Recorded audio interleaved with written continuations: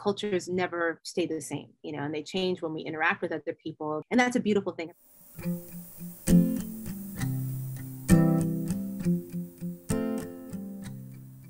I see trees of green, red roses too. I see them bloom for me and for you. And I think to myself, what a wonderful world. My name is Gina Pérez, and I am a professor in the Department of Comparative American Studies at Oberlin College. I am a cultural anthropologist by training, and the work that I do, the research I do, focuses on Latino communities in the United States, as well as work that I've done in Puerto Rico. I have conducted and written books about Puerto Rican migration between Chicago and the island of Puerto Rico. I've been doing research now in Ohio, and some of the work I've done has focused on Latinas and Latinos in the military and in military programs in high schools. And right now the work I'm doing focuses on what some people refer to as the new sanctuary movement and faith-based organizing among Latinos. So that's the work that I do. Very impressive. I'm so nice to meet you. And I'm Carol Parker, and I live here at Wildwood Senior Center. And so I'm just delighted to find out more about this, because in the United States, you know, it's the Day of the Dead. And now we're going to talk about the Mexican holiday. And you're the perfect one to do it, Gina. Okay, it is, see if I have this right, Dia de los Muertos. Is that right? Right. Okay. Would you explain a little bit about this Mexican holiday that originated in Mexico? And as in the US, it is the Day of the Dead. Would you explain exactly what this is? Sure. So Dia de los Muertos is an ancient tradition, you know, or has its roots in ancient Mesoamerica. So not just Mexico, but also throughout Central America. And so has its roots in indigenous cultures and practices that really where it's a moment of honoring the dead. And you might want to think about it as a celebration of life and death as things that are connected, right? So, so these are things that, you know, we see among the Aztec and the Maya and the Toltecs that, you know, who lived throughout Mexico and Mesoamerica. And it's a way to commemorate people's loved ones who have passed from this world to the next. And even though it has its roots in those ancient cultures, with Spanish colonialism and the arrival of Roman Catholicism to the Americas, you see this blending of cultural practices to what we now know as the Day of the Dead. And so, you know, it occurs on, or it's celebrated, and it's typically associated with Mexico, but celebrated on November 1st and 2nd, which also correspond to, in the Catholic Church, All Saints Day and All Souls Day. So you see a lot of what we call syncretism, you know, the mixing of different kinds of religious practices for us to understand and to see what and celebrate what we know of today as the Day of the Dead. Well, Gina, what are the traditions exactly? How is it celebrated? So it's ceremonies, maybe. Yeah, so it's celebrated largely through a couple of different things. So one is, and probably the most visible, are what they call ofrendas, or these big, beautiful altars that are very colorful, they're very elaborate, and they are altars to honor our loved ones who have passed. And on those altars, there's usually 4 elements. Something that represents the wind, water, earth, and fire. And so these altars or ofrendas are built by family members to honor those who have passed. And so sometimes you'll have a photograph of the person who has passed, And again, there are celebrations. And so you'll have a picture of the person, you'll have beautiful, bright, vibrant marigold flowers that are very common to see, and partly because of their vibrancy, but also their aroma that is supposed to attract and please the souls of the dead. You always have water that is supposed to quench the thirst of the dead. And I think for me, one of the most beautiful parts of these altars is the symbolism of earth, which are the foods that people bring to these altars. And they'll bring things that the person really loved in life, so if someone really loved mangoes or they loved bananas, I'm thinking of my father, right? That's what I would put on his altar, right? But typically you also have what they call pan de muerto, which is a specially made sweet bread in Mexico. It's round, like a skull, and it's topped with sugar. And those are also at the altar. But you also have candles, that to represent fire and life and to help the souls find their ways to these altars. So those are some of the traditions. In places like Mexico, you also have a lot of people going to the cemeteries. That's what I was wanting to know. What happens there? There's something very similar. People decorate the cemeteries and the graves of their loved ones with all of these things that I just explained. They'll bring these beautiful flowers. They'll bring what they call papel picado. If you've seen in Mexican stores, really brightly colored pieces of paper that are cut out with different figurines. They have those up hanging and they sway in the wind to represent, the wind and to have spirits coming through them. And so they'll decorate the cemeteries with all of these things at everyone's grave. And it's a really festive occasion. It's a moment to celebrate those people. There often will be music played. And it's a moment where people are very aware that there are connections between this life and the life beyond. And so these are very vibrant celebrations, throughout cemeteries in Mexico. And also, we see this happening in places like Hollywood, for example. One of the cemeteries in Hollywood is very famous for having these kinds of moments and celebrations too.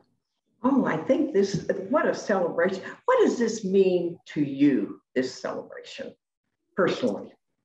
So personally, so my family is from Puerto Rico, and Day of the Dead is not something that we celebrate necessarily, in the same way.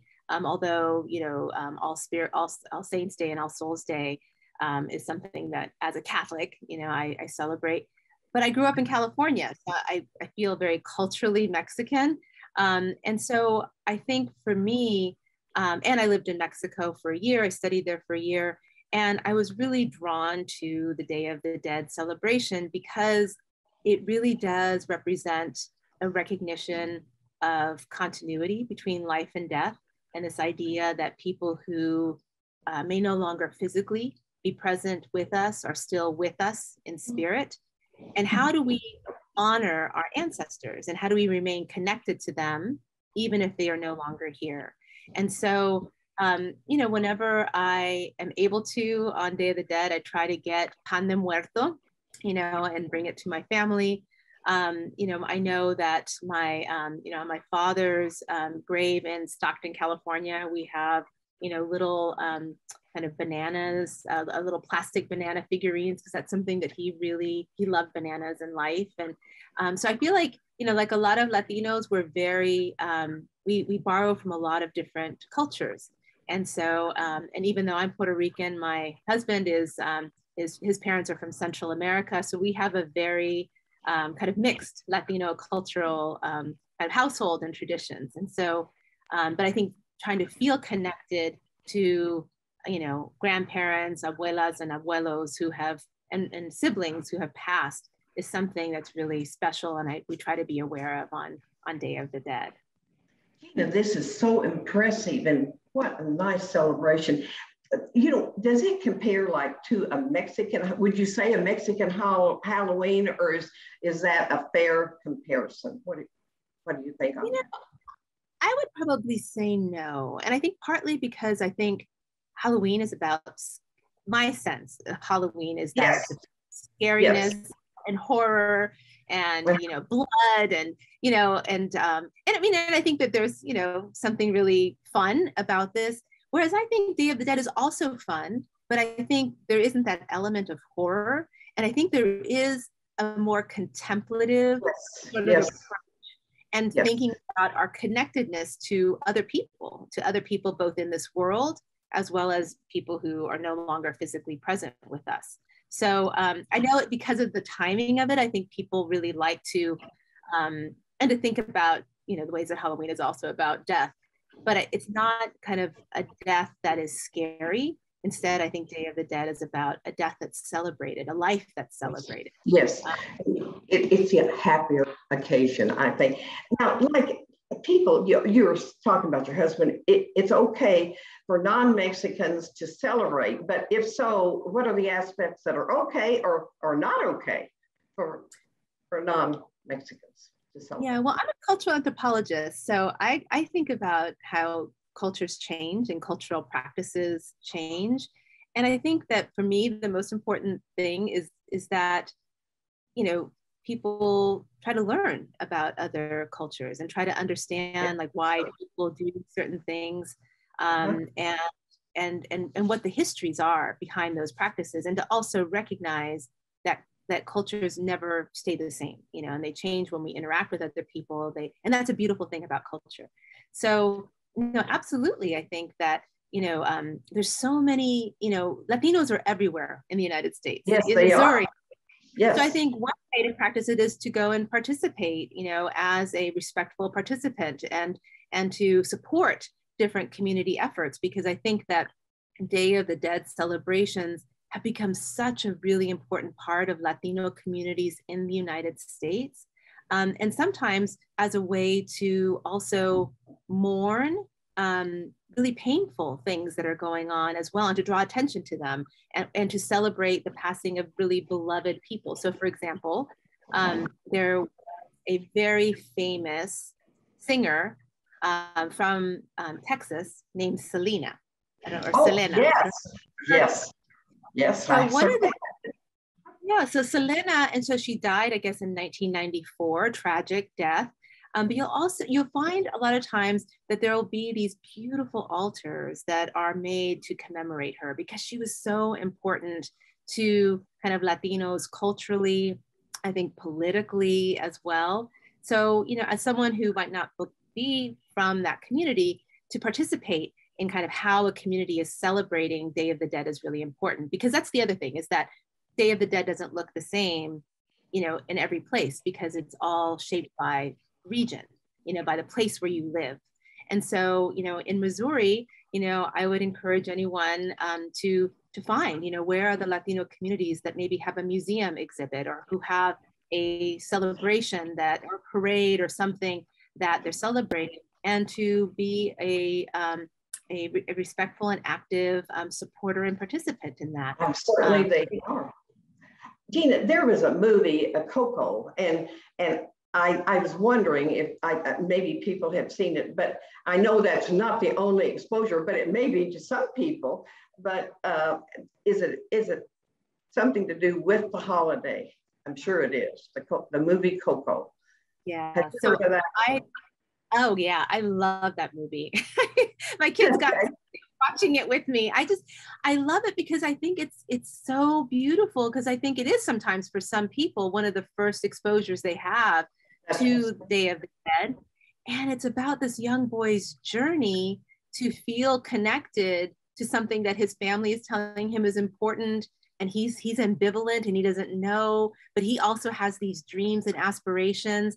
And in the end, you know, part of those dreams and aspirations are kind of supported by his family history, right? And so I think that's such a beautiful movie that talks about, you know, what does it mean to be remembered? What do we lose when we forget, you know, our dead and the people who have preceded us, and how important it is, and what a challenge it can be for young people to feel that connection and to honor those traditions. But also it's very hopeful because in the end he does come to understand and love and appreciate, Yes. what he's been given from his abuela and from his family. So I think it's a great movie. And it was also one that was really carefully researched. They had a lot of Latino academics and artists and cultural workers who advised the movie. The music was beautiful. I can't say enough good things about Coco. I knew you would definitely know about that. But is there anything else that you might want to add that we can know about this Mexican holiday that is throughout the world, really? Is there anything that you'd like for people to know?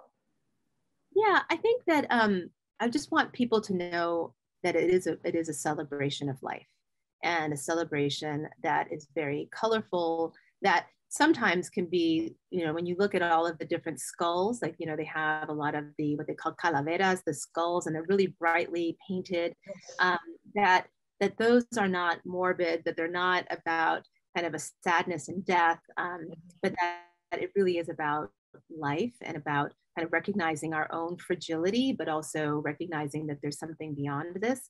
And also to kind of recognize that there's not just one way to celebrate Day of the Dead, that it's very, it changes, it's very vibrant, but it's also very dynamic. And depending on where you live, you're going to, your Day of the Dead celebration is going to look differently. But that it also, these are ancient traditions, from Mesoamerica, but also kind of infused with Roman Catholicism as well. And so to me, it's just a really beautiful celebration that we see both here in the United States and as well as in the Americas. Okay, Gina, I know you celebrated a year in Mexico, and tell me, how did you celebrate like November the 1st there? So that is a great question. I haven't talked about this probably in 20, 30 years, but so when I was living in Mexico City, and everyone said that for Day of the Dead, where you needed to go was this small town of Pátzcuaro, Patzcuaro, I think it is, but Pátzcuaro, in the state of Michoacan, because they said Pátzcuaro was the place where Day of the Dead celebrations were just amazing. So, and I was lucky. I got on a bus with a bunch of my friends and went from Mexico City to Michoacan, and was in Pátzcuaro and Janitzio for Day of the Dead celebration. And maybe that's a good question, Carol, because maybe that's where I really started to appreciate Day of the Dead, because to see people in the cemetery at midnight and candles, and to have people celebrating, but also in a solemn way, but not in a sad way, really made an impression on me, and actually people were sleeping in the cemetery that night at the graves of their loved ones, and it felt very safe. And so to be able to see that and to be there in Pátzcuaro, in the town of Pátzcuaro, was really, really beautiful. And it was something that, I had never really heard of until I was studying in Mexico City and was taking these classes and kind of talking to people. But that sort of was the quintessential kind of place to go for Day of the Dead. And they also had dances. They have very famous dances, la danza de los ancianos or de los viejitos, and they have like a dance de los tecuanes, where people like wear these masks of old people and do these dances, and they did those in the streets of Pátzcuaro and Janitzio. It was really, really beautiful. That was a perfect time for you to be there, wasn't it? Definitely. It was really, it really just changed my life. Like that was really just a way of thinking about death that I hadn't thought about before. Oh, I'm so glad to learn about this. Right. So I was born in New York, like a lot of Puerto Ricans. My family, my dad was born in Puerto Rico and was raised in Brooklyn, New York. My mother was raised in Puerto Rico, and they met in New York. I was born in New York, moved to California as a young girl, and that's where I was raised. And then went away to college went to graduate school, you know, and went to different places. I was in New York City for a while and then came to Ohio 18 years ago when my husband and I both got jobs here at Oberlin College. So Ohio is your home now. It is our home. It is our home. We've lived here for 18 years. We've raised 3 children. We're still raising one. Oh, I guess you never stop raising kids, right? No. So we have 3 kids who we've raised here for the last 18 years, and it's home. And I think a lot, like Missouri and a lot of the Midwest, people don't think about, except for maybe Chicago, you don't think about the Midwest as a place where Latinos live, and that they've lived here for a long time. And so I do a lot of work with Latino communities in Northeast Ohio to help kind of raise the profile that we have a long history in Northeast Ohio. We just, we're working on it. We just have an exhibit for Latino Heritage Month, actually, about 100 years of Latinos in this one town of Lorain, Ohio, where I've been working. And so, so Latinos have been around all over the United States for a very, very long time. And I'm really glad to be here because also in Northeast Ohio, it's Mexican and Puerto Rican. And that to me is really important to be a part of that community, so. Okay, Gina, you said you had 3 children. Now, do they celebrate with you also? How do they celebrate, your children? You know, we don't necessarily celebrate it formally. I think one of the things that I try to do with a lot of celebrations is share food, you know. So I try to make it to, you know, the Mexican grocery store to get pan de muerto. You know, we have little, you know, calavera skulls around the house. It's not a big celebration in our house, but it's something that they know about. And I think that there are ways that kind of the elements of Day of the Dead are ones that we try to incorporate, you know, to be mindful of, you know, our ancestors who have passed on that day. So maybe we'll talk about that at dinner. You know, we have their pictures around the house. So trying to be intentional that way, but it isn't something that we celebrate in a really significant way, unfortunately. So I guess, like, again, I think taking the principles of Day of the Dead, I'll give an example. My husband's brother passed away actually 10 years ago. And one of the things that I like to do on the anniversary of his death, actually, which is in the fall, not too far away from Day of the Dead, is especially in the early years, right after he passed, is he would get pizza and Coke, you know, because he loved pizza and he loved to drink Coke. So like kind of being intentional about what reminds us of that person and what brought that person joy and what brought us joy together. I gave the example too of thinking about my dad, you know, when he passed and kind of how, you know, on his grave, there are these plastic bananas that are on the outside. So thinking about him. And so, you know, we'll talk about the things that are meaningful to those people. This will be the first year, the first Day of the Dead, where we will be without my mother-in-law, my husband's mother.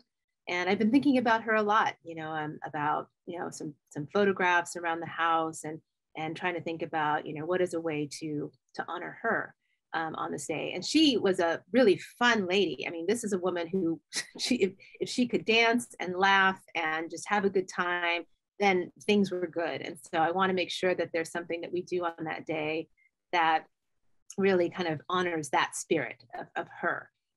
So I think we do it in those intentional ways. Like what are the things that we remember about that person, that we loved about that person, and that we would know that person would want us to remember them by, or is what I mean by intentional.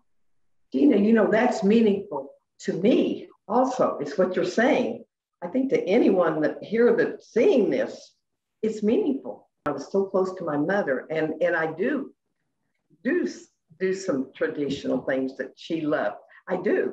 And I would make the dessert for my children that she loved. And she always made banana bread. And this is a funny thing. She always kind of burned it a little bit, and they loved it. All my family loved it. Well, I started after she passed away, I made it, and they said, "You're not making it like my grandmother did. you need to burn it a little bit more.